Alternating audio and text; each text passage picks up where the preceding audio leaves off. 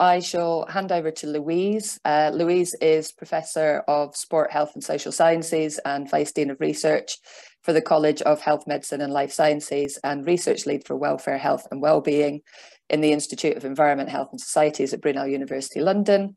Her research focuses on the relationship between sport, physical activity and public health and wellbeing. And she's interested in partnership and community approaches in sport and physical activity and issues of health, wellbeing, inequality and diversity. So Louise, over to you. Thanks, Elaine. What a lovely introduction. And thank you to you for organising this. And welcome to Brunel, albeit virtually. Part of my work is around research strategy, but I have a deep interest in methods and methodology. And the Brunel Masterclasses for us emerged from a piece of work that we delivered alongside some funding from the British Sociological Association in COVID. And that was to develop a co-production seminar series for early career researchers, and because of COVID it all went online, but in actual fact that has proved to be a really beneficial forum for getting people together to really explore some of the nitty-gritty issues and exciting issues around research methods and methodologies that cut across our disciplinary, specific and interdisciplinary work.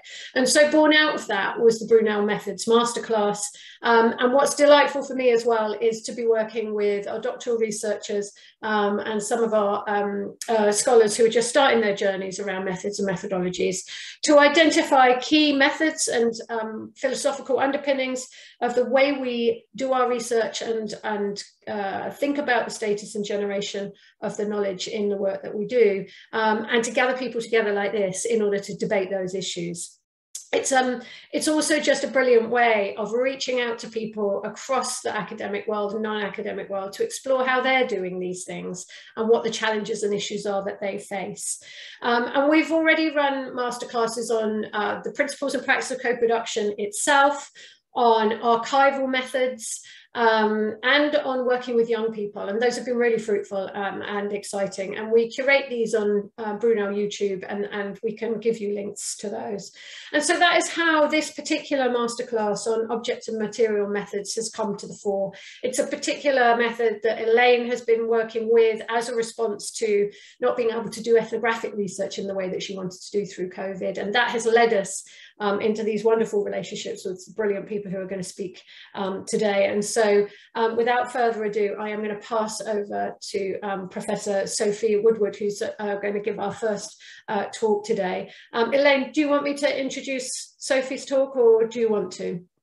I'm happy to do it. Yeah, why don't you do it? Because you'll probably do a better job than me. But I'm absolutely delighted to welcome Sophie to Brunel, and we've had a conversation earlier in the week just about the wonderful work that she's doing on objects and material methods. And I was drawn to Sophie's work through her most recent book, which is fantastic, and I would recommend everybody read it. I'll probably put it in the chat, Sophie. But Elaine, I'll leave it to you to introduce Sophie's talk for now.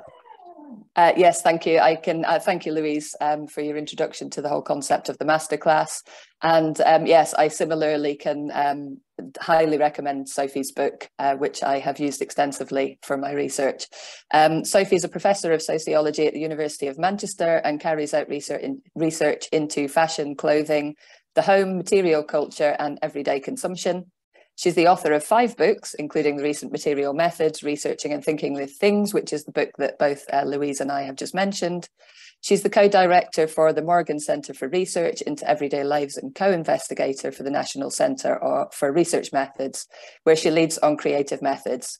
She's currently writing up ethnographically informed research into dormant things people keep in the home but are not currently using.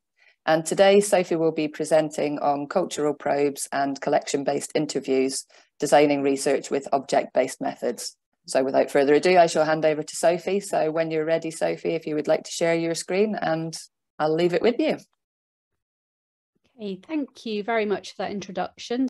So I've come into material object-based methods through something that I've done pretty much through my whole entire academic career, and it's something that I got into back when I was doing my PhD, and I was interested in women's clothing and I was interested in fashion, and I've accidentally moved on my thing.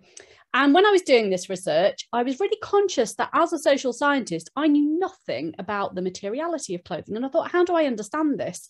The kinds of methods that I had recourse to didn't really seem to help me understand this. And I thought, well, how can I do this? You know, do I need to kind of work with people who know about materials or objects? And I think for me, that was the kind of beginning of a journey into object-based methods. So when I did my PhD, I did it as an ethnographer, which is very much a kind of open methodological approach where I was able to just go out and try loads of methods. And so for me, a lot of the ways in which I developed the object methods I've used has really been through trial and error, because there really wasn't any literature which sort of helped me with that. It was very much, I'm going to have a go at doing an object interview, see what happens, see what works. And again, the same with collection-based interviews that I'm going to talk about.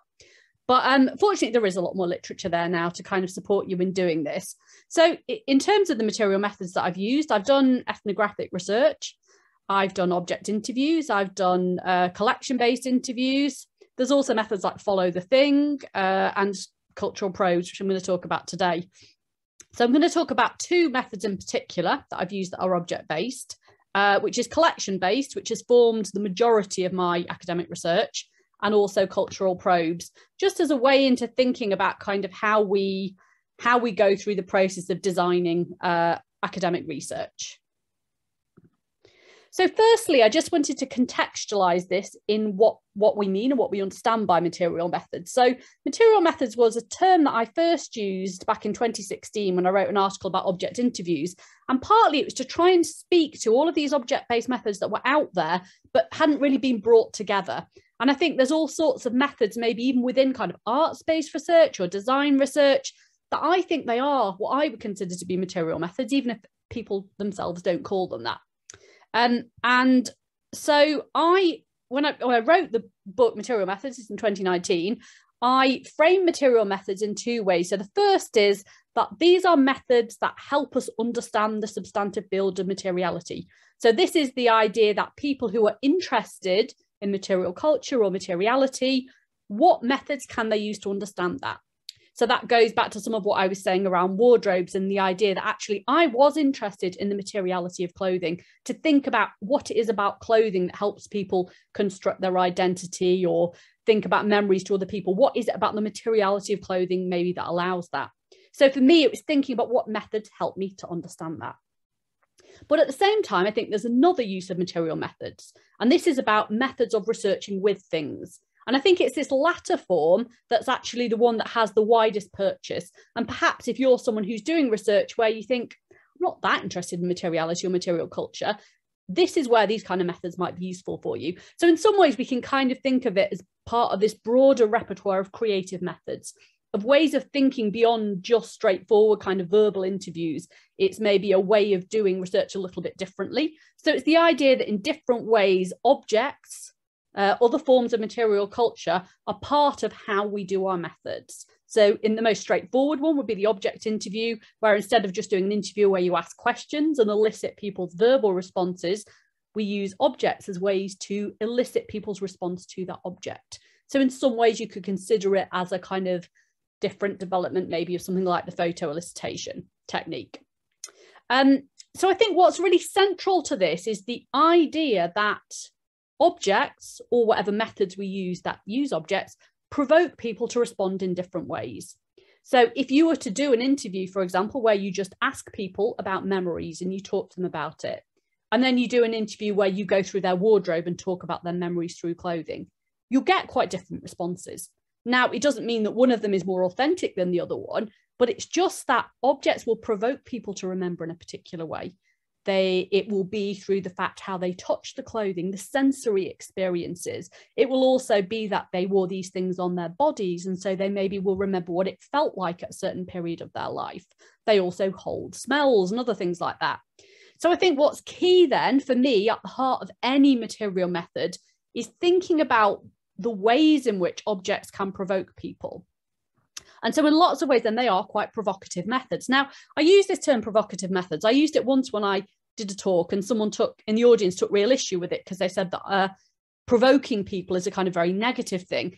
But actually, instead, I just mean it in terms of the idea that objects maybe will get people to respond in particular ways. And we can't always predict how they will respond, but actually that this is a kind of positive thing because it's a way of eliciting different kinds of information that you get maybe from something like a straightforward interview. So that before I get into the specific methods, I just want to say a general point, which is that materiality matters. So as I said previously, I understand material methods in two ways. I understand them one way in terms of understanding materiality, but the second way is when you're researching with things. So in the second way, you might not have any interest in materiality. You might not really know very much about theories of materiality. And in lots of ways, it doesn't necessarily matter. But you really do need to think about the materiality of the thing that you're engaging with. So this might be theorized in hundreds of different ways, and it's completely beyond the scope of this talk I'm giving today to go through any of these kind of theoretical positions. But the key thing to think about is that whatever theory of materiality that you look at, and they are very, very different. So for example, I've just put a couple up here. So Alfred Gell talks about material agency, the idea that objects carry the agency of people. Or Jane Bennett talks about vital materials. So she talks about the capacity of materials in relation to other materials to have impacts, to have effects, she talks about. Whatever your theory, the idea is that objects are not passive. They bring about effects in their own. So we could think, for example, about the fact that clothing has very different effects to maybe, say, music. So let's say if you're thinking about memory, you look about memory through music and memory through clothing, you'll find that probably they both materialize memory in very different ways. And the key thing to think about then is it may be important for you to think about how are you theorizing things in your research then? But it also predominantly is important to think about this in terms of the practical sense, in that actually, if I'm doing research with clothing, what might be the issues here? Am I going to get people to touch the clothing? Am I going to get them to try it on? Equally with kind of, so I've also done research into stuff people keep in the home. So like an old blender, actually, how might that materialize people's memory? It'll be things related to cooking. Where do they keep the item? Who gave it to them? Starting to think through some of the practicalities around materiality. So as I say, this might be theoretical, but it also might just be kind of really practical. But the key thing then overall is that things co-constitute social and material relations. And the key thing there is it's not just that an individual has an idea that they impose on an object. So take the example of clothing. You can't just decide, I am going to look elegant and force it on the clothing. The clothing, how it's worn on your body, how you feel in it, that is what's going to create an appearance or feeling of elegance or not. And the clothes might therefore also betray us in our desire to look or feel a particular way. So that's just a very brief introduction to how I'm thinking about material culture, material methods. So I'm going to talk then about two methods in particular, which I think might be quite interesting for people to think about, because I think object interviews is often the one, well, it's the one that I'm usually asked to talk about. So it's really interesting to speak about a couple of other ones. So this first one, collection-based methods, I think is one that probably I have used the most in my research, because I think it's such an incredibly fruitful method. And I think in lots of ways, it isn't that widely taken up. So like object interviews, you see are really starting to gain traction. I think lots of people are using them, but I think collection-based methods still maybe aren't taken up as much.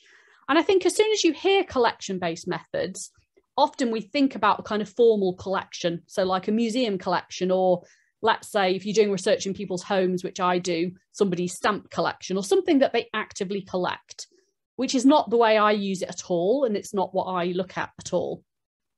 But when I first started doing my research into wardrobes, I found people saying to me, have you read the stuff on collections? Is that useful? And I thought, well, no, not at all, because a wardrobe isn't a collection in the sense that people aren't deliberately necessarily thinking about what they're going to keep and what they're going to gather. It's also active. It's not, so in Russell Belt's work, he talks about the collection as special and kept away from everyday use. But actually, a wardrobe is a classic example of a collection that we wear, that we use, that's very kind of everyday and mundane. But actually, I started to think that really that was what I was doing with my research into clothing, because I wasn't interested in one object in isolation. Because for me, that really didn't get through to people's actual relationships to anything. And actually, people engage, with clothing, with a wardrobe, they engage with the totality of clothing that they've got. So I think I found it to be a really useful approach. And I know that has been used by other people, for example, in relationship to music, so music collections. So I wrote an article with someone who did it based on people's music collections. So when I use the term collection, I'm using it in terms of referring to several objects rather than one. As I say, there's obviously lots of different things you could apply this to. So in terms of what methods that are based on collections offer, I think, first of all, it's good if you're interested in a particular collection. So I was interested in clothing, but my first book is based on wardrobes, women's wardrobes. And now, for example, in my current research, I look at what people have in their attics and in their garages and in their drawers. So this is a slightly more nebulous collection, and it's a series of things kept over the house, but I'm interested in a collection. So it's a kind of method that helps me understand that thing. Also, I think the other thing is that maybe theoretically. So I'm also interested theoretically in things in relation to each other. So there are theories of material culture which think about the relationship between an individual and their objects. So Daniel Miller's early work, for example, talks about theories of objectification, the ways in which the person develops a relationship through the object. So maybe an individual and their clothing. But I'm interested in things in relation to each other, because actually individual items of clothing derive their meaning from the whole collection. And so for me, that's something, and I was interested, for example, in things that people didn't wear as much as what they did wear. I think it's also interesting, finally, methodologically, because I think even though I was interested, say, in clothing, actually, when I did the research, what came out of it was so much material on how people remember. So loads of stuff on memory, their biography, people's life history. So they would tell me their life history through their clothes. Also, everyday relationships, so how people related to their family, how people related to their children, how they related to their friends, what different kinds of relationships they had. So actually, in lots of ways, the wardrobe then was a route into these other things. And I think there's a lot of methodological potential here in collection-based methods. So you can use a collection as a way to understand something else. So you could do wardrobe-based research in thinking about life history, for example, or memory, or how do people relate to other people, or work-life balance, for example. You could easily do that through collection-based methods.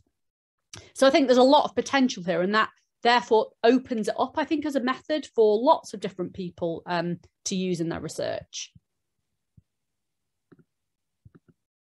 So just to give you an example, cases, I've talked about the wardrobe research a little bit more, but my current research, well, I've done the empirical research, I'm kind of supposed to be writing it up at the moment.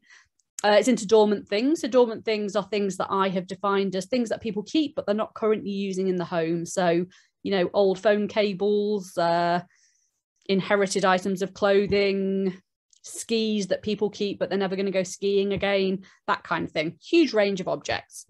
So theoretically, I approach this through a version of something called assemblage theory, which is written by Jane Bennett.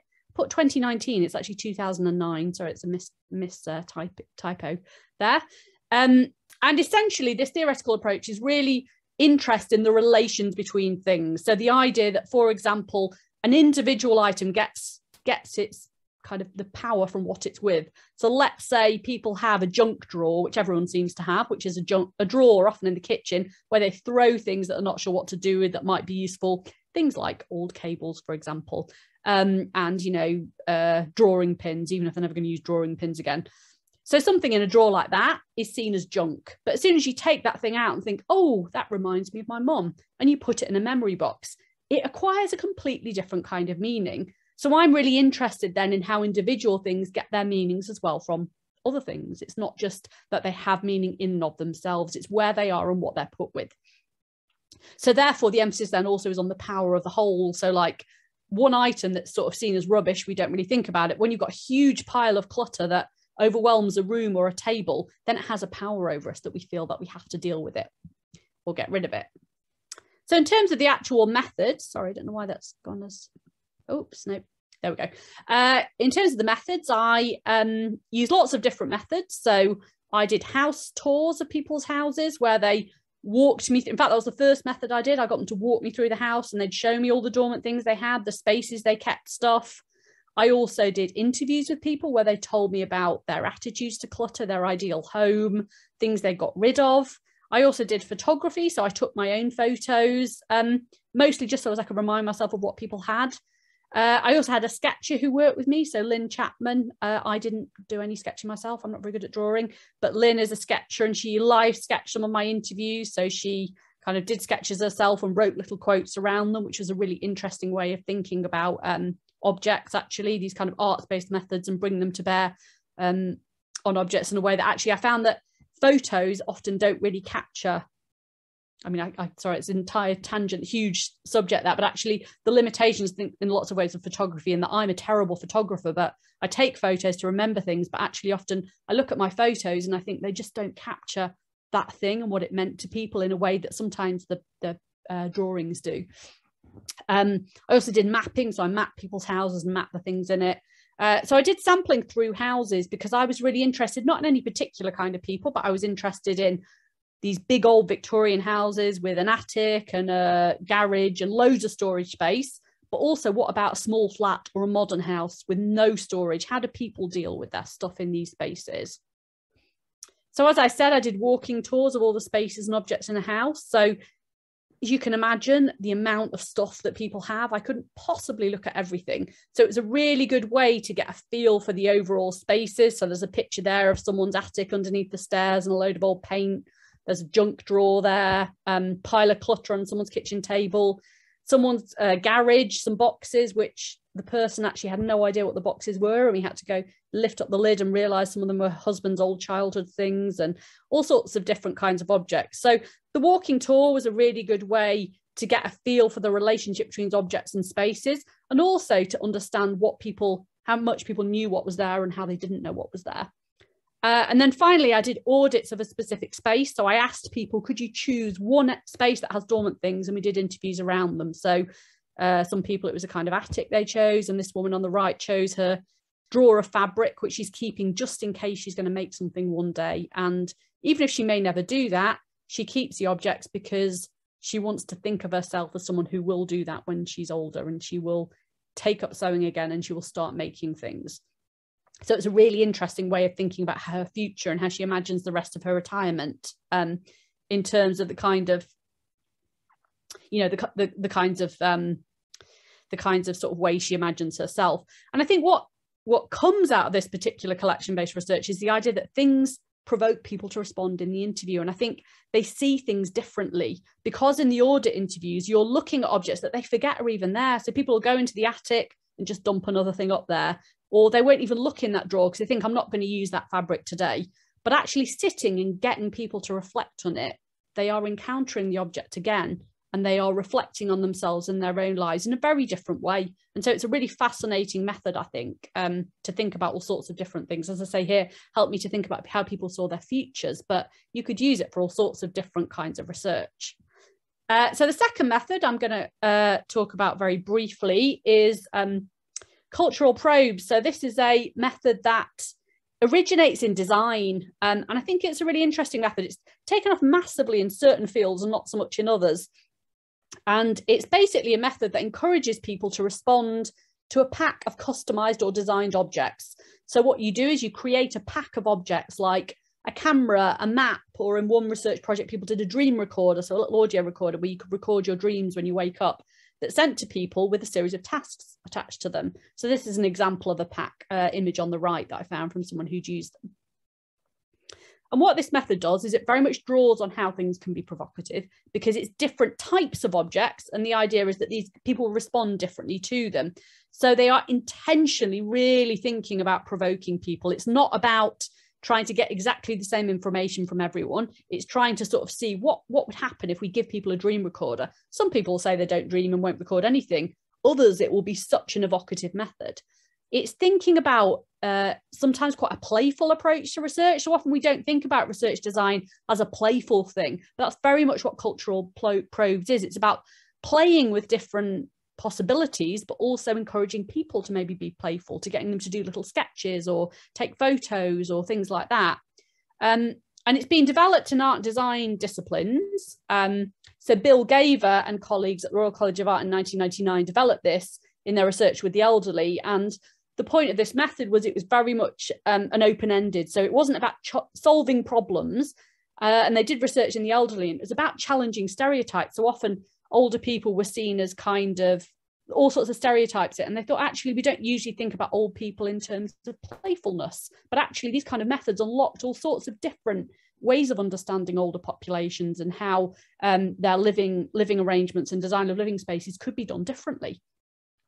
So they very much in the research design, the focus is on the personalised and the informal. So they did little postcards in it, for example, that said, tell us advice you've had, or what's the things your mother used to say, or random little comments like that that people could respond to. And they had maps in there, and one of the instructions was, where do you like to daydream, or where do you like to do meet with friends, or this kind of thing. So they're very kind of creative and about kind of opening up how people might respond, rather than determining we need this amount of information and we want to get it. It's open-ended to what you might find, and the idea is you might be surprised. Very participant-led as well.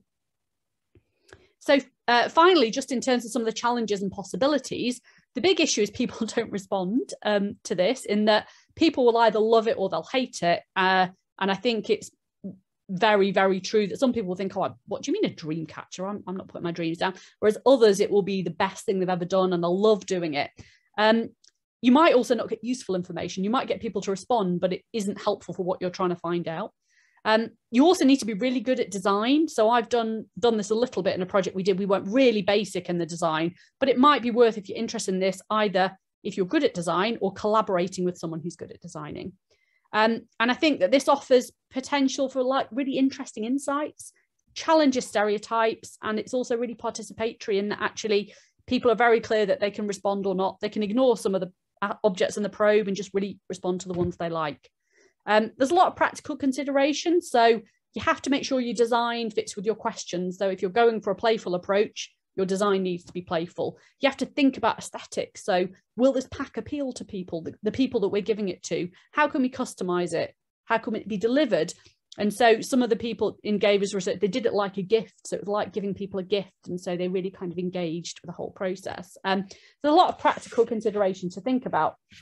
But I think taking together, finally, this and the collection-based methods, I think they very much are drawing on the capacities of different things and what things can do and what responses they can generate in people. They can be slightly unpredictable in some ways, but I think you do need to kind of try and think through materiality. With the probes, imagine what it would be like if someone got one of these.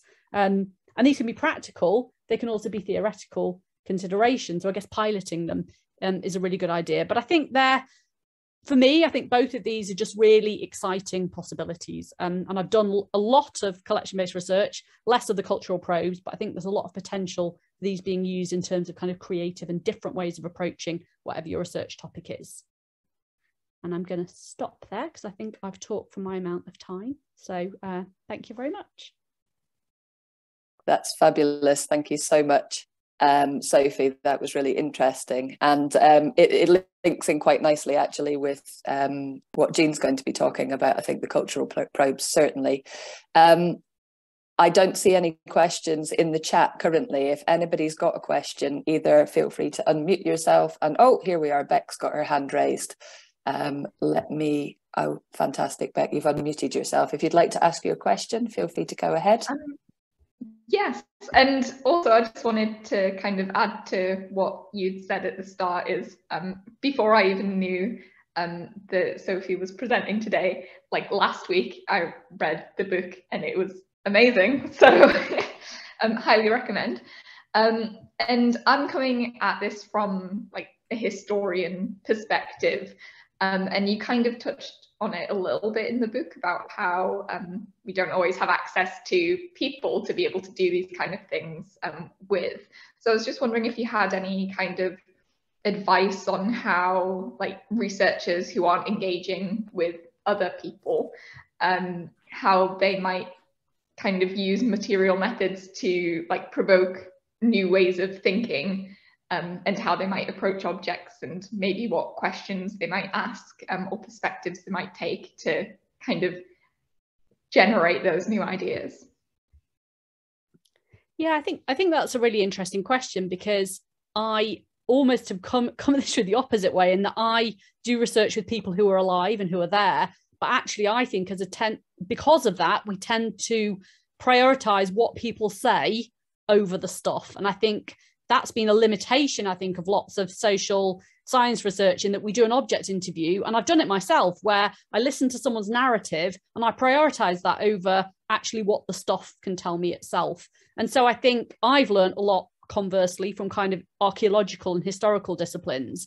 But I think what I think is really interesting with historical disciplines, where I guess the equivalent maybe would be where you've got a lot of written stuff, and where actually if you've got maybe written accounts, you can sometimes, these can almost take priorities over the ways in which we understand the materiality of the time. So I guess it's two things I'd say. One is taking a material culture approach to a topic that people haven't historically, I think becomes incredibly interesting. So one of the things I used in my book was Sasha Handley's work on sleep, and she looks at material culture of sleep in early modern Europe. And it's really interesting because she focuses on the materiality. So, you know, the beds, the design, what data we've got on the beds and what survived and what hasn't, and house layout.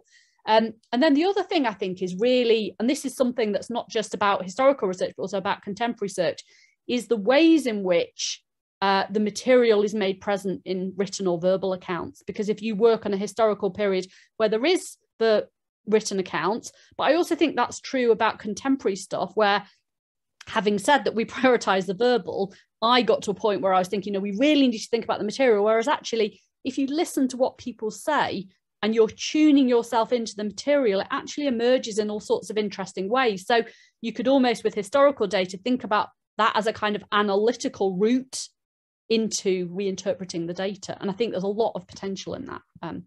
Yeah. Thank you very much. That was very insightful, and it's given me a lot to think about. Thank you for a great question. Oberon, apologies if I've mispronounced your name, but do you have a question for Sophie? Indeed, I do. Good morning, Kiara from down here. Thank you. This was a really, really interesting talk. I was wondering how you chose the objects to provoke a reaction. So I suppose that you were you were encountering the objects in the house for the first time during the walk-in tour. So how best, how did you choose, or how best might one choose the objects to present to the subjects to provoke a reaction? And also, sort of, have you dealt with people who have a lot of stuff, or which, some might consider as having a hoarding disorder? And how did you deal with that situation? Thank you. Yeah, so the object in my research, it's tended to be participant chosen objects. So lots of people choose objects for people, but for mine, I got people to choose. So when I did say the collection audits where I said, let's choose one space and really go into detail on it, I let them choose, because I think occasionally people have things they don't want to show me, or they really want to talk about something. So for me, that was a really helpful route. But also, I think sometimes the objects that were the most provocative or had the most response are ones that they were kind of surprised by. So one woman chose a collection of a memory box that her parents had given her that she kept from her sort of teenage university years. And actually, there were things in there that they weren't provocative in that they didn't, give her like memories. It wasn't about kind of horrifying memories. It was more about objects she'd forgotten she had that were very, like a poster she had on a wall at uni. Mm-hmm. And that actually, it was just like she'd seen that every day, and it so powerfully made her remember what it was like to be at uni. So it's a combination for me of being participant-led, but also the kind of, and that's the advantage of seeing objects in context, is it's things that people themselves are surprised by, even though they're their own objects. And then finally, the thing about hoarding, I didn't encounter anyone who I would consider to be excessively a hoarder, but I did encounter people with a lot of stuff. So one person who had to move out of her room when she actually tidied, when she had a full sort out because there was no room for anything. But I would say there was a massive anxiety around being seen as a hoarder. So that was almost like me going to their houses. Everyone would say to me, how bad am I? Even people who didn't have very much stuff, it's like, how bad am I on the scale? And it was almost like part of my role was to say, it's okay. You are absolved of any responsibility. And I'd always show them photos of my house as well, because I have tons of stuff everywhere. So I just thought it kind of made everyone feel a bit better because I was kind of sharing my home as well. So yeah. Thank you kindly. Thank you, Oberon. A really interesting question. And actually, I wish we had a lot more time, because I would love to understand the differences that the age of the property made to what you discovered, and the spaces available for where people keep their things. So yeah, super interesting. I'll just have one last question stroke comment from Louise, and then we'll move on to Jean. Louise, you've got your hand up. So. Yeah, thanks, Elaine, and thanks for that. So much richness in that, Sophie. Really excited. I'm so excited I nearly forgot to tweet, but I have done it. What struck me in all of that, and you picked up on it a little bit, but I just wondered how much you theorised it or explored it, is a sort of sense of space and place in the materiality of what goes on. So, in some of those pictures, there are things go in, and those things are organised in certain ways, in certain places and spaces. I think the narrative of place and space at the moment, particularly in the work I do, is about outdoor, big kind of spaces and places. But it struck me that that indoor, home-based stuff is just really central to how people make sense of their objects or the materiality of it.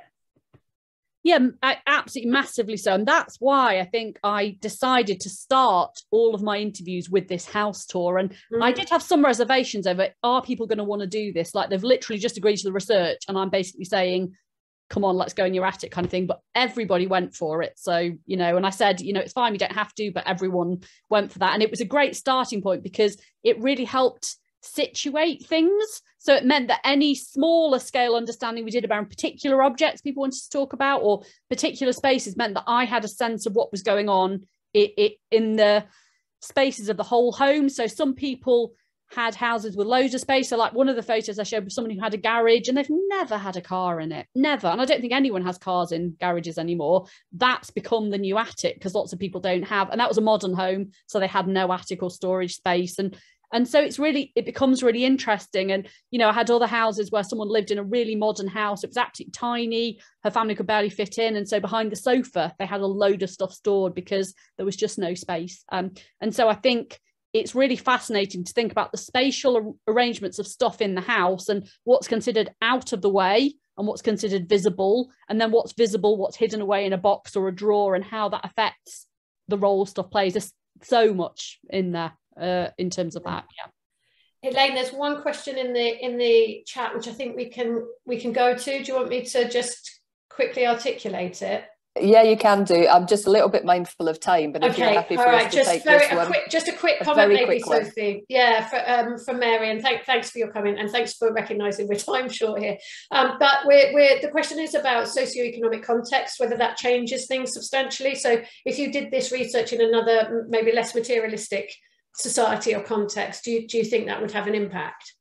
Yeah, I mean, I think it would. I think and even within the context I did people were from very different socioeconomic backgrounds. There were people who really struggling financially through to someone living on their own in a massive Victorian house. And that makes a massive difference in that it's not that the people with the big space have more stuff, it's that they can afford to store stuff, whereas the people in the smaller spaces, for economic reasons, need to keep stuff because they might need it. They really might need that object, but they don't have the space for it. So I think there's some really quite complex things going on there, in that it doesn't mean that more money, more stuff, but it means that they have more space and therefore they don't need to see the stuff. But I think it'd be really interesting to do it in a different context. And who knows what you'd find out.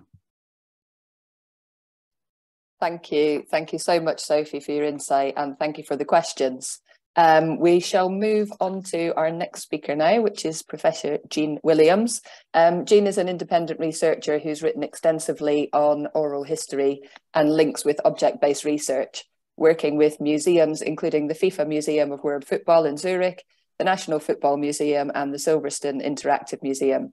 Jean has written the national elements of the Women's Euro 2022 public exhibitions, such as monoliths in fan zones and public transport.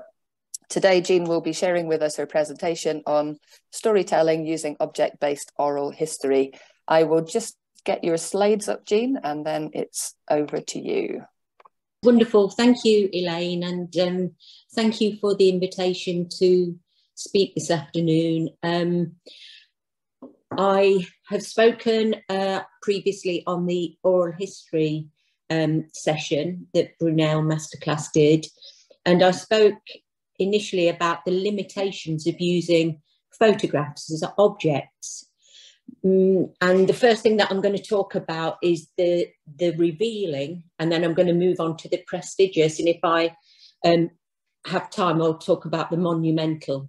So I first got interested in this particular topic through working with museums, and the materiality of sport is often overlooked.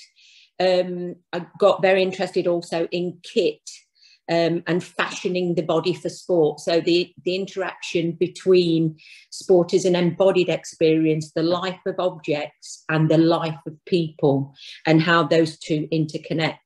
So I began with this particular photograph. And it's from the 1912 Stockholm Olympic Games. And again, a lot of people are surprised by the timing of this photograph, that it would be 1912. So there are obviously 5 key women in this photograph. And initially I was drawn to the juxtaposition of the very buttoned up chaperone in the middle with how the swimmers were revealed. And that led me on a journey in terms of I wanted to see if I could find one of these swimming costumes. So I went from the photograph as the object to the story behind how the swimming costumes were made, worn, and then what happened to them. So it's the journey of the object of the swimming costumes. So if you haven't got any Olympic history, just a little bit of context. When Charlotte Cooper, a tennis player, won Britain's first women's victory at the Olympic Games in Paris in 1900, she was part of a middle-class amateur tradition. Jenny Fletcher, who is the woman on the second left, she's got her feet like a ballet dancer in front of her. That's Jenny Fletcher, and she's from Leicester, which is about 10 miles from where I live. She was a very different sporting hero. She won a bronze medal in the 100-metre freestyle event, which was Britain's first individual Olympic female swimming medal at the Stockholm Games in 1912. Here she appears with her relay colleagues, also for the 100-metre freestyle event. Fletcher was also part of the gold-winning 4x100-metre freestyle relay. And the role of the working class female amateur has been neglected as an aspect of Olympic history. So my recent book was Britain's Olympic women, and looking at who they were, combining oral history with material objects. Jenny Fletcher worked in a clothing factory for 12 hours a day, 6 days a week, and swam in what little spare time she had. Nevertheless, she did train and swim extensively between 1903 and 1913. And by the time of her 1912 victories, Jenny Fletcher had held the 100-yard freestyle women's world record since 1906, and the English Championship also since 1906. So I'm a swimmer myself, and I connect the material aspects with the embodied aspects. Jenny Fletcher, as you can see from this photograph, when she won her medals, she swam outdoors. They were actually in a facility that was outdoors in 1912, and I do quite a lot of outdoor swimming just to kind of see what it feels like to kind of connect with the objects and the kind of embodied nature of it. So the degree of specialist preparation undertaken for competition include nutritional training, swimming outdoors, and the use of clothing technology. Jenny Fletcher was also coached and advised by some of the finest swimmers of her day. These included the amateur John Jarvis, who was from Leicester, and the professional Joey Nuttall, co-inventors of the Jarvis-Nuttall kick. Now, I know that not all of you are historians of sport, but the freestyle stroke, the crawl, which we think of today, was not standardised by the time that she was swimming. So it's really part of how the clothing was part of technological advances in swimming at the time. She may well have combined this with a trudgeon arm action, which again, you can look it up on the search engine of your choice. I wouldn't recommend it though. And so I've theorised this to be aquadynamics, a concern for the technical properties of swimming costumes in the career of Jenny Fletcher. As we can see from the photograph, she's wearing a light. I later found out through catalogues, it was a silk one-piece racing swimsuit, which represented a new kind of modernity. And it defined the appearance of the female swimmer through her competitive aspirations rather than through modesty. And this is often overlooked in terms of athletocracy, that Jenny could compete at the level that she was able to and kind of defy her working class background. She was sent by the British Olympic Association to Stockholm as their representative. And so then I went on a journey to try to find one of these silk swimsuits. Silk, as we know, was sourced from the British Empire and traded with China, often used for undergarments and finery. And here I connected with some theories from business history. I used to share an office with Dill Porter, who some people on the call may well know. And Dill is very fond of a theory from business history called vertical integration. And what this means is new applications of existing technologies, but also new markets requiring innovations in technology. And that's what we can see in this swimsuit. For instance, there was a Leicester company called Cora's, and as swimwear became more brief after the Victorian era, undergarment techniques and fabrics became outerwear. So actually, you know, silk stockings were nothing new, but this was being used in swimming technology. So gossamer were these racing silk suits. They weighed no more than 2 ounces, that they were able to pass through a wedding ring. And the swimmers, as you can see in the bottom right-hand corner of the photograph, were obliged to wear gowns when out of the water, if over the age of 12. But somebody has persuaded them to leave those gowns on the side and be photographed in their swimming costumes. Again, it's really interesting because it's actually a male silhouette. It's quite a male silhouette that they're wearing, because you can see what were called athletes. The knickers that you can see were called athletes or athlete slips.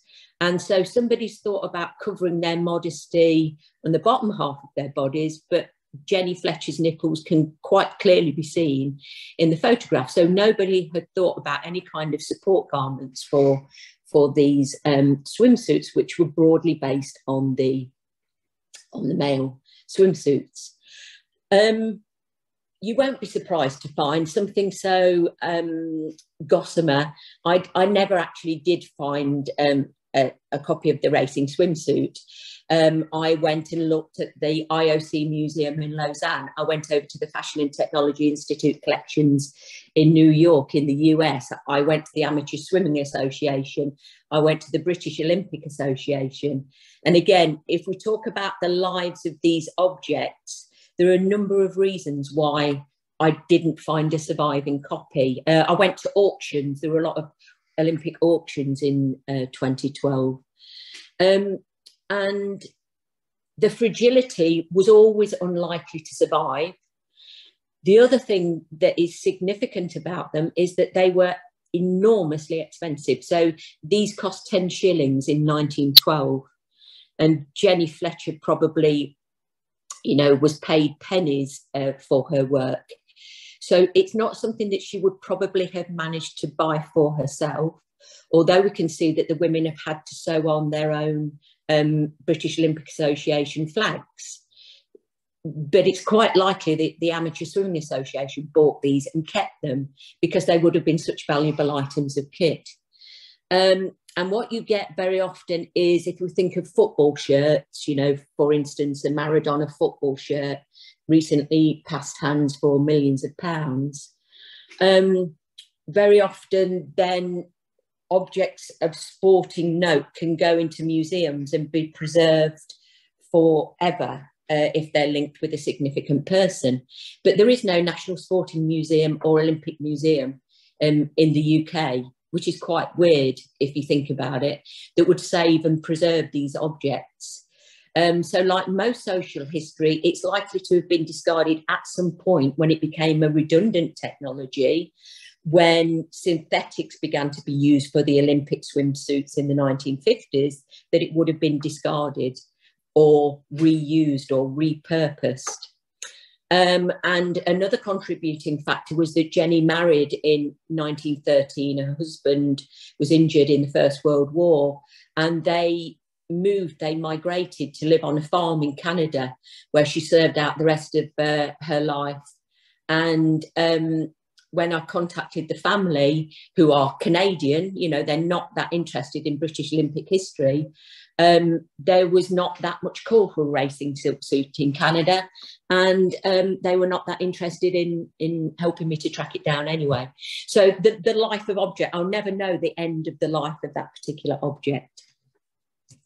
If we could move on to the second image, please, Elaine. Right, so this is a newer object, and here I'm interested in the connections between contemporary history and older history. So this goes back to my work on women's football. These caps were given to the first 17 women to play for England, women's national football team, on Friday night, last Friday, at Wembley. And I've been doing research with the FA to try to track down every woman who's played for England since 1972. What's really interesting about that is that the FA don't have the records, so that they needed that work to be done. And just to put that in context, the first England men's international was 1872. And the first women's international was almost exactly 100 years later, on the 18th of November 1972.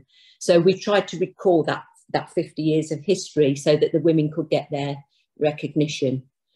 Again, if you're not a historian of sport, you may not know that women's football was banned by the FA from 1921 to 1969. So the women who played in 1972 were some of the early pioneers, and this shirt and cap was actually given to Sylvia Gore, who had played during the ban on women's football, including for Manchester Corinthians and Foden's, but she scored the first official game for England, first official goal for England in 1972, and England beat Scotland 3-2. But the Women's FA that ran women's football as an arm of the FA in 1972 was so poor that the England women's team played only one international match, and that was against Scotland. Scotland was so poor that when they went to their penultimate practice before this international match and their van broke down, they hitched a ride in a removal lorry and sat in armchairs and sofas and all the rest of it to get to the match. So it was done on an absolute shoestring. And the WFA, again, had absolutely no money. So a volunteer called Flo Bilton made the England women players of 1972 a homemade cap out of her own funds and stitched it. And I've seen several examples of the caps. This cap, however, is made by a company called Toy, Kenning and Spencer. And again, the history of this cap is quite different. Not only has it taken 50 years for it to be awarded, but it's been made by a very, very prestigious company, not handmade by Flo Bilton. And just to give a context of how tardy the FA have been in giving these caps, Jill Coulthard, the first woman to 100 caps for England, got her 100th cap in the 1990s. Only the fifth ever England player to complete the feat, and the only amateur behind Billy Wright, Bobby Moore, Bobby Charlton and Gordon Banks.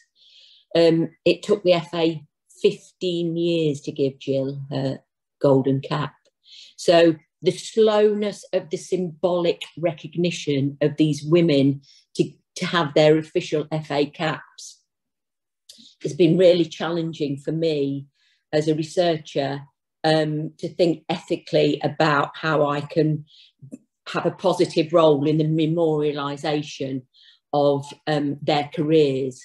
And I'm really interested in these tensions between deliberate acts of memorialisation and deliberate acts of forgetting, of rewriting an omission that effectively reinforces women's subaltern position in sport, and particularly by the FA. So I posted this image on my social media on Friday night, and one of the responses that I got was, not only did this take 50 years, but they didn't even bother to iron Sylvia's shirt. It's literally come out of the wrapper and been put on a hanger that's an inappropriate hanger. And so the whole thing looks a little bit rushed. Again, going back to the life cycle of the object, because we're unusually, as a historian, I'm dealing with an object that's just been created and is quite new. So I'm interested now in where this object is going to go. So Toy Kenning and Spencer manufactured the caps, calling themselves a great British company. It originally started life in 1685, when a Huguenot weaver fled France for London. In Bethnal Green, a traditional place of refuge for migrants, he weaved fine silver laces, gold braiding and velvet for the gentry. He then morphed the business model to embroidered flags for trade unions. And then in the 1930s, with the coronation of George VI and Queen Elizabeth, toys made robes, cushions, insignia, and the ceremonial aspects of the coronation. Again, very active in the 1948 Olympic Games and Queen Elizabeth's coronation. And as recently as 1992, made a replica of the original FA Cup for the FA. So the caps themselves are of the highest quality, but the symbolism combines militaristic regalia and insignia. And it also tells us about migration, particularly in the context of handing these over in the middle of a financial meltdown as a result of Brexit and the Conservative policy. How migration has shaped a sense of Britishness in what is perceived to be a very traditional craft. Interestingly as well, the caps are essentially a useless item. No one is walking the dog in their cap this winter, I'm guessing. So where will their eventual life as an object take them now? Into a museum, into someone's loft, auctioned off, as so many of the England male players' 66 World Cup medals were when times got hard, into the hands of private collectors, cherished by family and pride of place, and it remains to be seen. I've run out of time to talk about the context of handing these over at Wembley, but if you've taken the tour at Wembley, it's very often presented. Could you move on to just the final slide, please, Elaine? These were handed over at Wembley, as I said, on Friday night, and this is 5 of the original players wearing their caps. And one of the things I got really interested is the monumentalism of Wembley and the way in which, with the Women's Euros victory there, and this particular match against the USA, the world champions, on Friday night, that actually Wembley is being reinscribed and rewritten as a place where women's football makes its history. And given that the FA ban on women's football, particularly related to a ban on them being able to use FA-affiliated pitches, the way in which the FA is recasting itself as a progressive institution, albeit very belatedly, was for me really, really interesting. So I think I'll end there. Thank you. Thank you so much, Jean. So interesting, and I'm sure it's provoked a lot of questions in our masses. So let's have a look, see if anybody's posted anything in the chat. Okay, let's have a look. I do apologise if that was not showing correctly on your screens, by the way. It was difficult for me to see what you could see, so okay, so Louise has made a comment there, so much here on the intertwined character of socio-historical material relations and speaking to nationalism and commercialisation in many ways. So you covered that off a little bit in your talk anyway, Jean, but Louise, did you want to add some more to that comment? Yeah, I just got a question. You touched on it, but I'm sure there's so much more to say, Jean, but just the idea of memorization, because I also think it's reflected in Sophie's work around provocation and remembering things, and the power for an object to remember things, but also this complexity about the way in which things are remembered and who remembers what in what context. And of course, there's probably a historical point there around, you know, which memories are allowed to be remembered, if you know what I mean. Totally, yes. In fact, yeah. So to give the example, we had a previous reunion at Wembley, Louise, back in November 2019, at which there was an unofficial England team went out to the unofficial Mexico World Cup. And the daughter of one of those players, Gail Ems, is herself an Olympic badminton silver medalist. And she'd written to the FA and said, it's ridiculous that you don't recognise my mother's achievements, but you do recognise the players from 1972. So there was a reception for those players because of this complaint by Gail Ems, but they were kept in a separate room from the official players. And they were not allowed to walk around the pitch at half-time, and they had a half-time talk from Sue Campbell. And weirdly, because I'd helped with the reunion of the official players, I'm super friendly with the 71 players, and I was not allowed in the room to see them. They were kept almost physically apart. And so that's exactly my point, is that these acts of memorialisation are also deliberate acts of forgetting.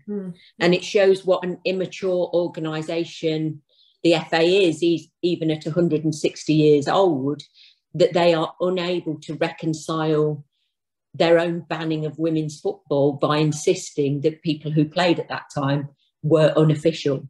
They still can't resolve that. And if you think of some of the big, in a way, football's quite a trivial thing.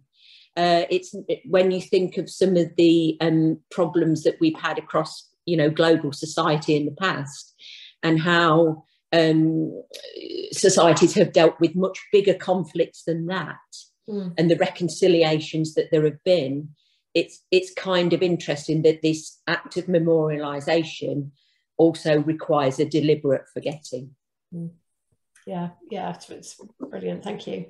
I'll hand back to you, Elaine. Yeah, thanks. I've just got one quick comment, stroke question for you around the symbolism, which again sort of talks to this, you know, the things that you choose to acknowledge and the things that you choose to forget, and the symbolism of those caps and the history that you've acknowledged as being, you know, recognised in the giving of these caps. Sort of playing a little bit towards linking it with the way that Sophie uses objects. Have you used any of those objects that you've been researching to actually interview any of the people who've received these caps to see the significance and symbolism that they see in the items? Or are you looking at it more from a historical perspective from the FA and its history? Well, what's super interesting about that, I mean, obviously on Friday, the players who got their caps, and by now, I should just say, there is something like 225 women who played for England, and only 20 were given their caps on Friday night. So there is much more work to be done on that, and they were super excited. You know, they've waited 50 years. I mean, Sylvia Gore, I should have said Sylvia Gore's not with us anymore. It was her nephew and her cousin who had to go along to that. So, and a lot of them are in their 70s and not particularly well. So they were super excited on Friday, but they value their Flo Bilton cap. I wouldn't say as much, but they highly value it because it was of the time and made out of love. and something that somebody had done by hand, and it was an acknowledgement of their career. So I think it's really interesting the way those two objects speak to one another. One perhaps more valuable in its materials, and the other more valuable in its impulse, shall I say. Yeah, and the timing of it is significant, yeah? So one was a reactionary thing to the event at the time, and the other one is more significant in, yeah, it trying to mark something from the FA's perspective rather than necessarily to mark the achievement of the women. So, yeah, depending on how you look at it. Beck has got a question, and then we've got one in the chat. So Beck, do you want to unmute and ask your question? Yeah, and thank you, Jean. That was a really fascinating talk. I was wondering if you had any comments on like how you've managed the relationship with the FA when it's obviously brought up some tensions at some point, but have you also been kind of dependent on them for like access and kind of like a gatekeeping organization almost? And how have you kind of managed that, what I'd imagine would be quite a difficult relationship, considering the stories that you've told us? Yeah, and it's really interesting actually, if people are at the start of their PhD journey. So when I started my PhD journey in 1997, I played football, I ran the East Midlands League, I coached football, I was just embedded in the subculture. And so if I went to a tournament, I could see if somebody got yellow boots on and was wearing a bandana that she thought she was good. So that's the first person you're going to tackle, right? Because you kind of understand the symbolism that she's giving out just by rocking up dressed like that. And the FA had funded an official PhD researcher at Leicester University. And so I would trot along to various things with my questionnaires, and they'd say, sorry, we can't let you in. We've got an official researcher doing this. And I thought, oh, stuff this. I'm going to stand on the steps then and give out my questionnaires. And people would say, why are you standing outside with your questionnaires? And I'd say, well, because they won't let me in, which kind of got me a lot of sympathy, I think. But also, I just knew a lot of people in the network. So I've always had an interesting relationship with the FA, and you do rely on them as gatekeepers for the information. But I think in this case, it was one of those, obviously it's 20 years later. So the people who were not terribly helpful in 1997 have mellowed somewhat in the last 20 plus years.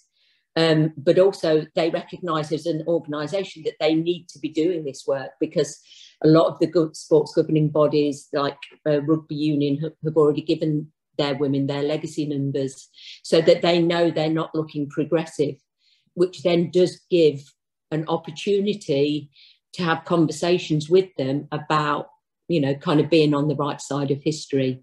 So I've done a lot of that work, and I have to say it's absolutely come from the top. So I did a little bit of history work with Phil Neville and Gareth Southgate, because some of the men don't know who Bobby Moore is, let alone the women having heard of Sue Bucket.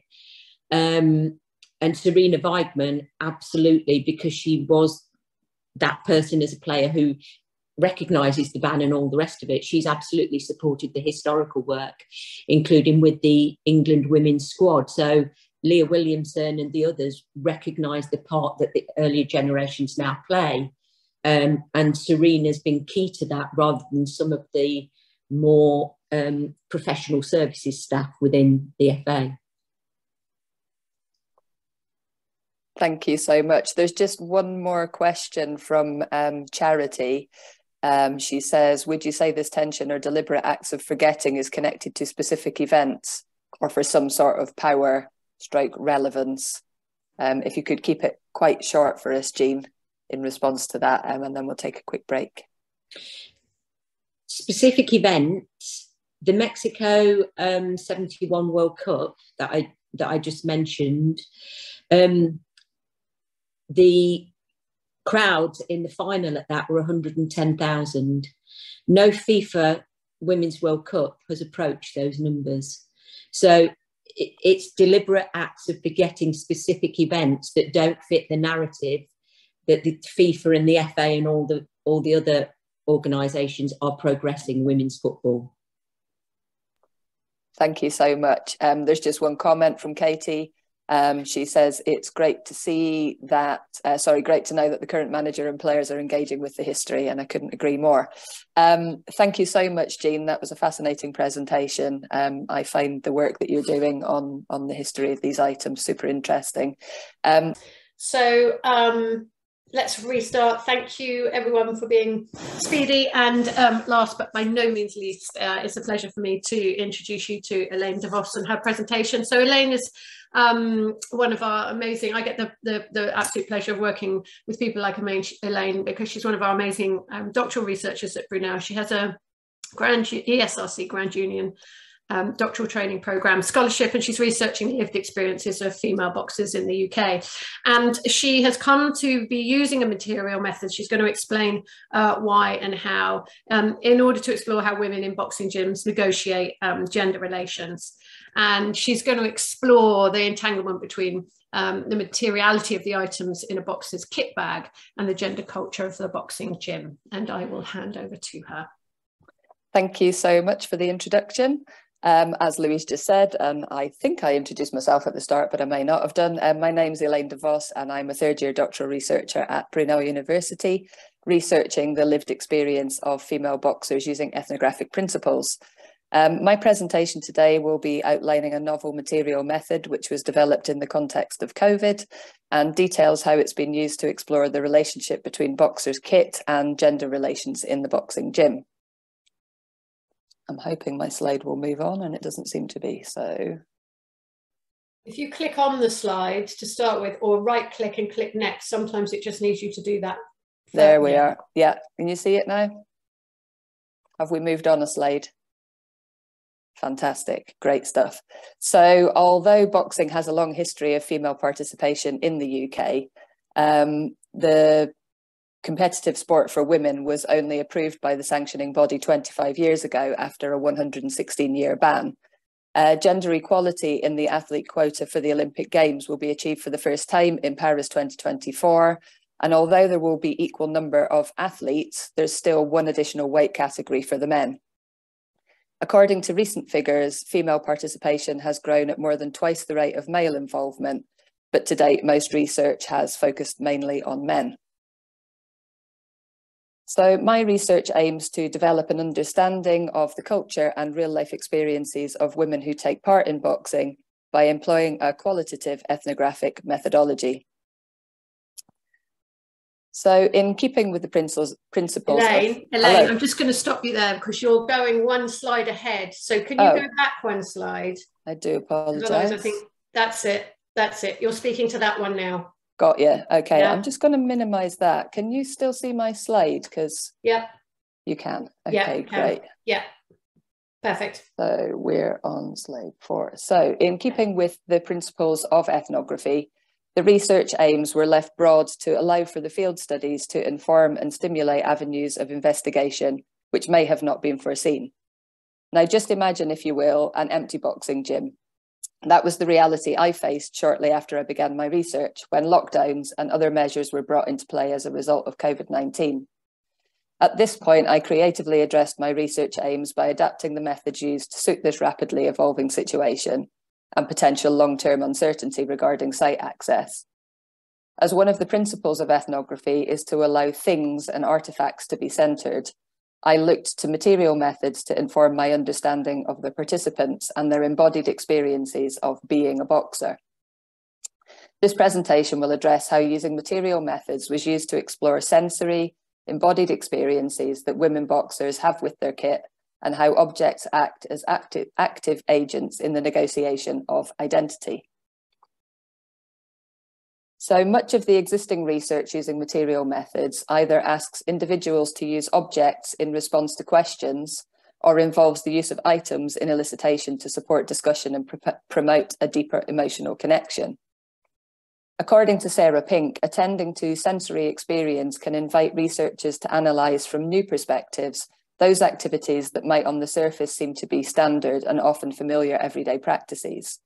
So using insight drawn from others' work using material methods, by centering my interviews on the objects in the boxer's kit bag, where possible in the environment where these items are usually physically and materially engaged with, what Woodward calls an interactive and co-constructed knowledge of the impact of these items have on a sense of self and constructed identity was developed. In contrast to previous studies using material methods, which allowed participants to represent aspects of their identity or invoke memories using self-selected objects, the kit bag interview instead used items that are integral to the participants' everyday experiences as a boxer to elicit emotional and embodied responses. What this has in common with other research using material methods is the use of objects in exploring the connectivity between emotions and experiences. Ingold refers to the objects around us as things as they're brought to life by our interconnectedness to them. By using the everyday items of the boxer's kit bag to elicit sensuous reflexivity of the experience of being a boxer, participants are asked to consider the importance of each item and the emotions and memories that can be associated with each item from the kit bag. This will provide a new way of seeing or perhaps almost feeling the embodied experiences of being a boxer. So what exactly did the method entail? For clarity, I would like to point out that all the images and quotes used in this presentation are done so with the express consent of the participants, and pseudonyms have been used unless the participant requested that I use their real name.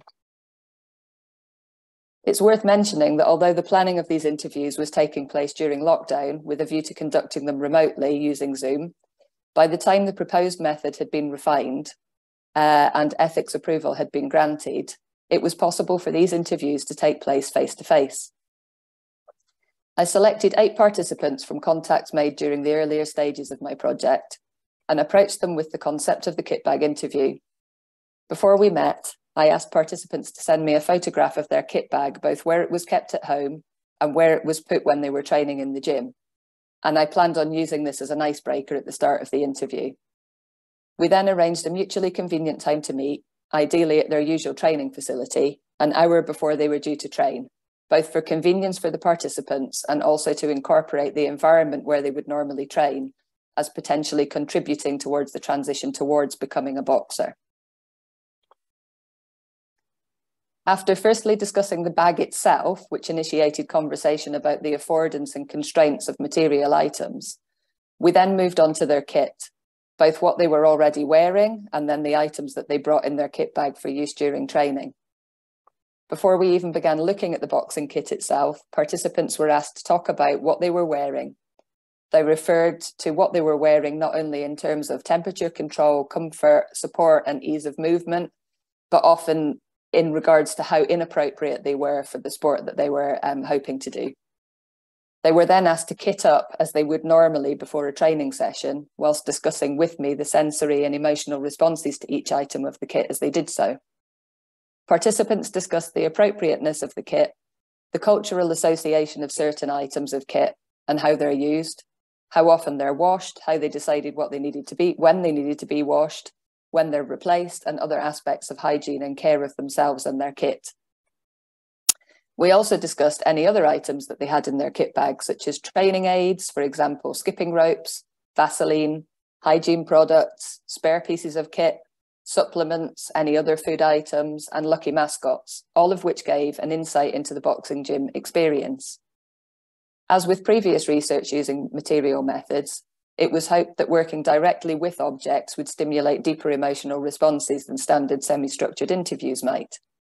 In addition, by working with the objects, not just as an elicitation tool, but in real time with purpose, I was able to access the right now experiences of becoming a boxer, not just the abstracted memories that objects might otherwise stimulate. Visual and audio data were collected during these interviews. Thematic analysis of the kit bag, verbal transcripts, and the images recorded of the interaction between the boxers, their kit, and the researcher were then conducted. So now I will share my 5 preliminary themes that have been identified. So firstly, undoing gender norms, or purposeful desexualization, as I've called it.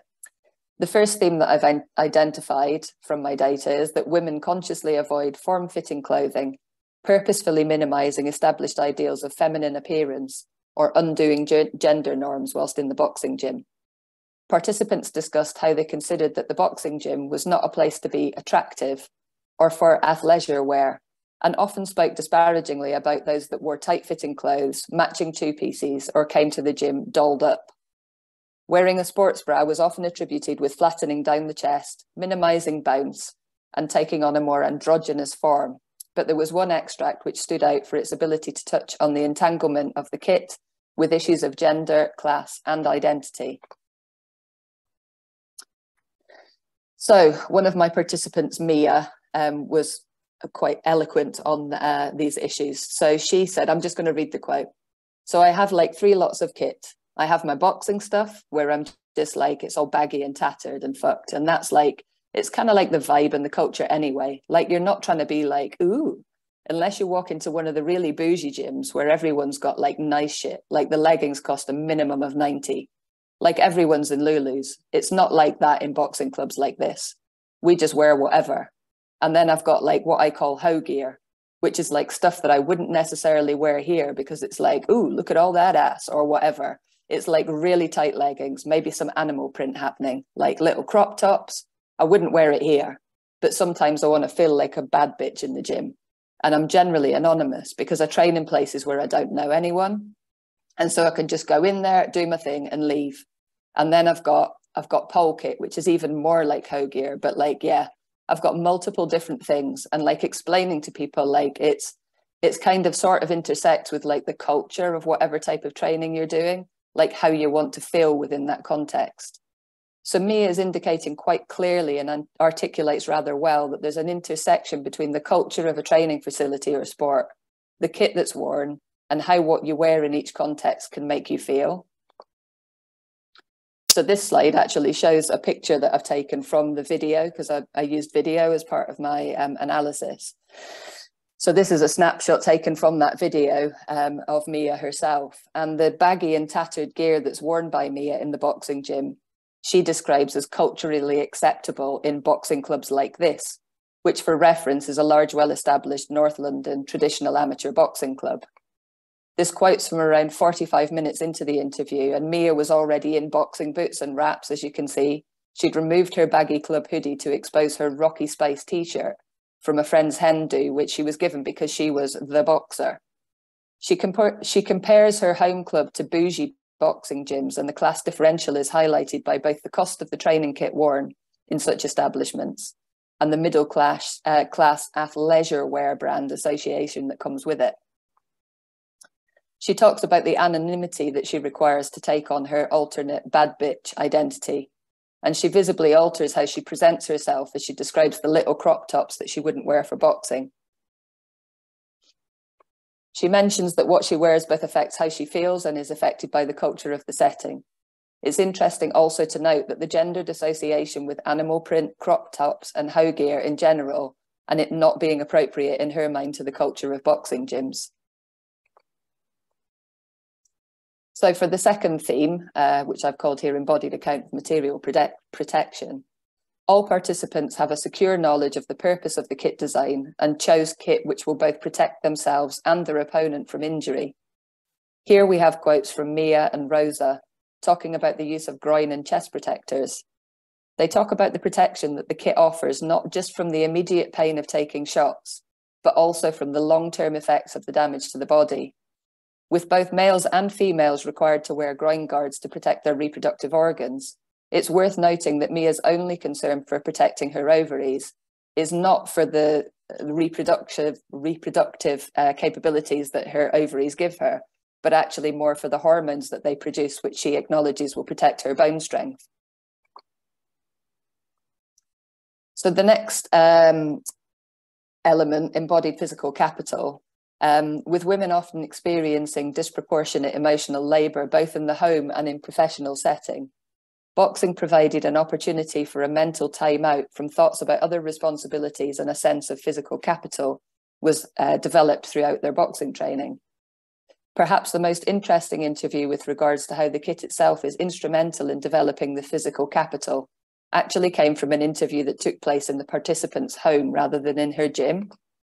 So this is Seema, and this is her kitted up towards the end of the interview, as she would be if she was about to spar in the ring.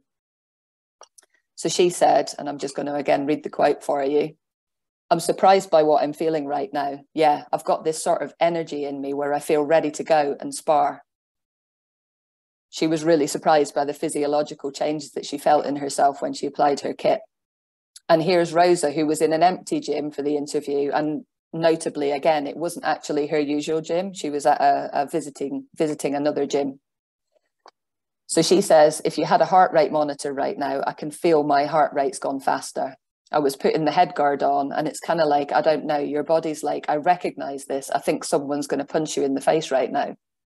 So the embodied action of putting on the kit and the associated physiological response, particularly to the head guard and mouth guard, highlights the complexity of the dynamic relationship between the boxer and the kit, regardless of the environment. It's not, as one might imagine, the proximity to the danger of sparring that causes these physiological changes, such as increased heart rate and sweating, but rather the association of the kit to previous experiences, highlighting the right now benefits of asking participants to engage with their kit in an active way. Confidence and empowerment was the next, what's the word? It doesn't matter. As several authors have asserted, sport can offer women an opportunity to construct a new version of themselves outside the established ideas of femininity.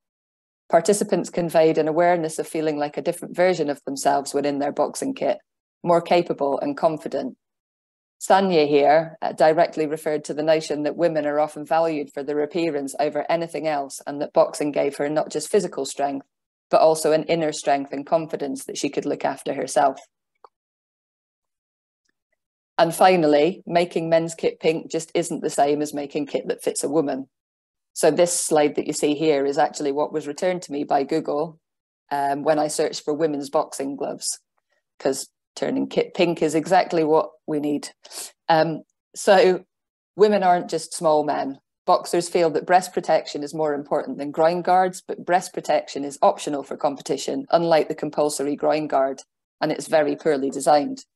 The chest area is more regularly hit either from deflected headshots or high body shots than the groin region, yet the equipment specifically made for female boxers is limited in its availability, often ill-fitting and not prescriptive. So here's a quote from Rosa and some snapshots from the interview to represent how using the visuals and transcripts together can really help to understand the embodied experiences of the athletes. And again, I don't know if you can see me, but obviously Rosa is showing us there that if I read the quote again, when you're teaching people to put their hands up and their hands aren't in front enough of their face, you say, roll your arms round. And that's something you can't do with one of these. So she says, that's as far in as I can get my arms to go. They're stuck here. And she says, I've constantly got this space here when my solar plexus is where you can hit me. And if I sit my arms here, I've got all this space to the sides or the other way around. So she's actually physically showing me, again, a benefit of having her there in the room applying the kit with me that I think would have been hard to articulate without actually being in the here and now of her applying her kit. So in conclusion, by foregrounding the material in our methods and analysis, we can focus on the importance of things and how they're enmeshed with our emotional and physical experiences, how we feel and express our identity. By using novel data collection methods, such as the kit bag interview, we can gain a deeper understanding of complex concepts, such as identity, meaning, and purpose, and further explore the gendered culture of boxing with a view to impacting policy and practice. So that is me done. I've got a couple of slides of references, which obviously when I forward these on later, you can all peruse at your leisure, but I shall stop sharing now. And Louise, I will hand over to you. Thanks, Elaine. Fantastic presentation with many things coming to the fore around the method, but also the findings from the method. Any questions for Elaine? So Beck, what was the most surprising outcome of your research? Thank you, Beck. Yeah, I guess as I sort of mentioned during my presentation, I think the most surprising thing for me was how surprised the boxers were with their actual association to their kit and applying it, and how that made them feel. And I think that was really, for me, the thing that stood out as purposefully involving people with the objects that they use every day can actually make them see their existence as different than if you'd have just interviewed somebody. So it was a little bit like Sophie said about walking people through their houses and them wanting to understand whether they were good or bad in, you know, the grand scheme of things with people, and how they hoarded or how they kept their objects or stored things that they didn't use. It allowed the boxers to actually access parts of their emotional connection to their identity, I guess, that they created when using the kit, which I think if I was just to interview, in fact, I have interviewed boxers about being a boxer and what it's like to be in a gym and what it's like to be a female in the gym. And the responses I got were quite significantly different to the gendered responses that they gave in association to actually putting the kit on. So it wasn't just the environment that they're boxing in, but actually the affordance of some of the items that they were wearing that I don't know that they would have accessed quite as readily had they not been doing the application or the use of the kit as they were talking to me. So yeah, that was... Connects back with the point Mary made while you were talking about, you know, because we're all thinking about this as a way of more deeply engaging people in a topic or in a dialogue, and the question of whether it is deeper and more truthful, or it's a safer space to create some distance. I mean, we can't get into what's true and the notion of truth, but I think that there's a really interesting wider discussion around, I guess, authentic responses, real responses, and what those mean in the context of Mary's question as well. Absolutely. As I say, the most fascinating bit for me, and indeed the boxers, was the literal physiological changes. They started to sweat, their heart rate increased, their breathing, you know, they felt like they were about to get into a boxing gym, and one of them was sitting in her front room. So that for me was the most interesting aspect of the method. Yeah. Oberon, you have your hand up. Do ask a question, and I'll come to your question in the chat, Gemma. Thank you kindly. That's a most illuminating presentation. I wanted to know sort of why boxing? I don't know, perhaps you mentioned it earlier on and I didn't catch it, but why boxing? And sort of, did you focus on just amateur boxers, or were there some of them, you know, a bit more professional? And was there a bit of a difference in the way they responded? Thank you. Great question. There's a very long story to how I came to boxing. I'll try and keep it short. Basically, my master's research was looking into hypermasculinity within rugby, looking at youth male rugby players. And I wanted to extend that to understand why women would engage in a hypermasculine sport. And I thought actually I could understand group cohesion in a team sport and why that might encourage somebody to engage in a hypermasculine team sport, because the group cohesion was the thing that was drawing them in.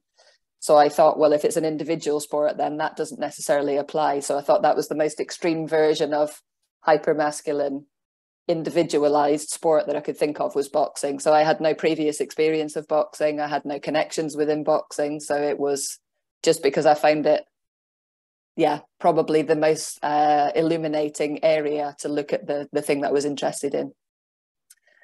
And sorry, the second part of your question, the amateur versus professional. In the first phase of my research, I did do amateur, recreational and professional boxers as my interviews, which were just verbal interviews over Zoom.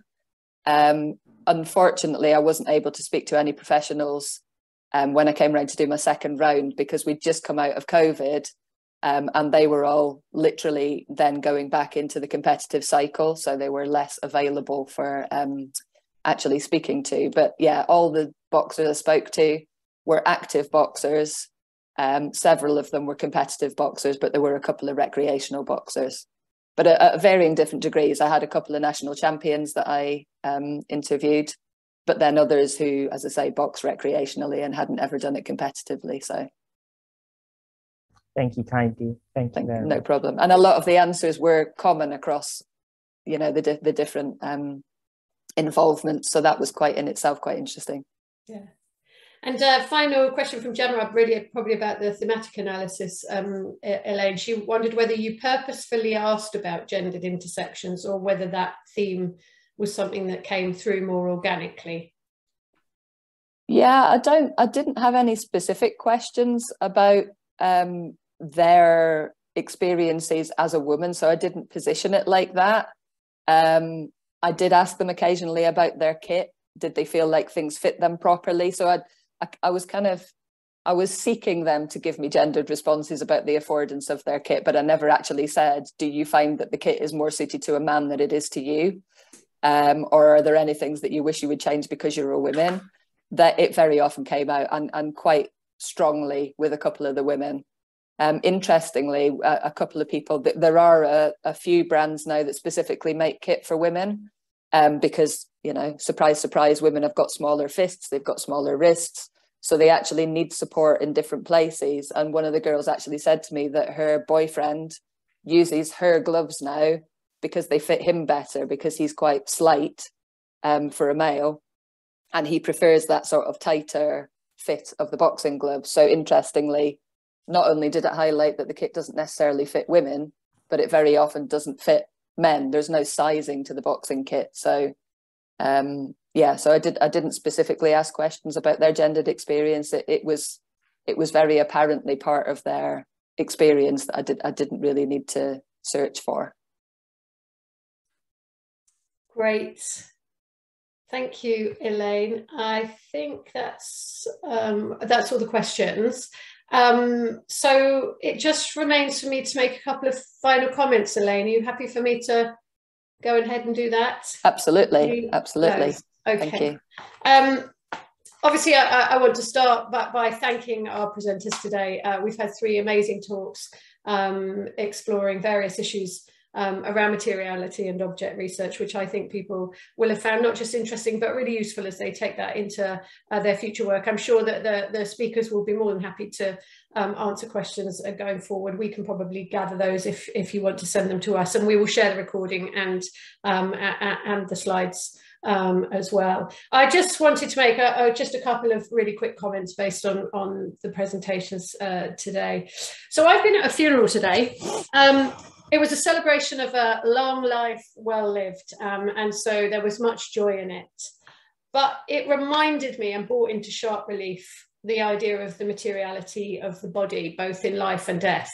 And it was an interesting moment to come from that into this. And also being surrounded by the objects of religion and celebration of death, and in that environment just brought to the fore the importance of this topic that we've been talking about today. And I think from the talks, there were 3 or 4 things that draw together some things to take away, I think, about the value of these kind of methods, but also the value of thinking about materiality in all of our research. It seems to me to be one of the most fantastic and interesting and exciting ways to elicit complex responses about all sorts of topics. And I think that's what Sophie's talking about when she talks about provocation. And I think that came through in all of the talks in terms of really getting at some of the, we've talked about whether deeper is the right word, but getting at the complexity of the way people make meaning out of things. Also really central to the talks has been this idea of it allowing us to explore affect and embodied affect. We talk so much about behaviours without sometimes really thinking about the feelings, the senses, the touch, sight, the impact of touch, sight and sound on how we make meaning. And I think that the methods that we've been spoken to and heard about today really point to that ability to allow us to explore affect and embodiment in complex ways. There's also something really central about the creativity of the method, but the way the method allows people to be creative in their responses.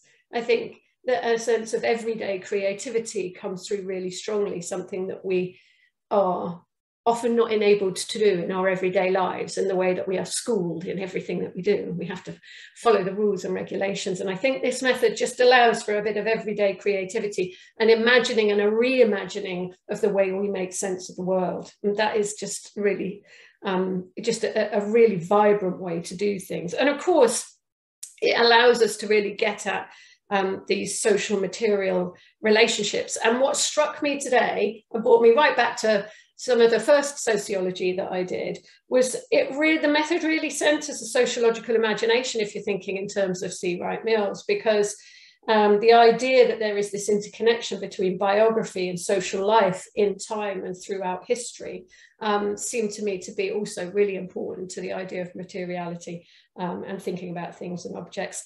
And I think my final point, that it seems to be a wonderful method for exploring both the everyday and the extraordinary in equal measure.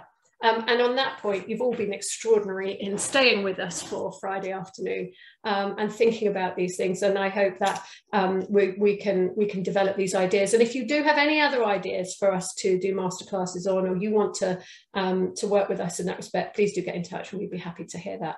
But thank you so much. And we will put these on YouTube for you to explore yourself. Thanks.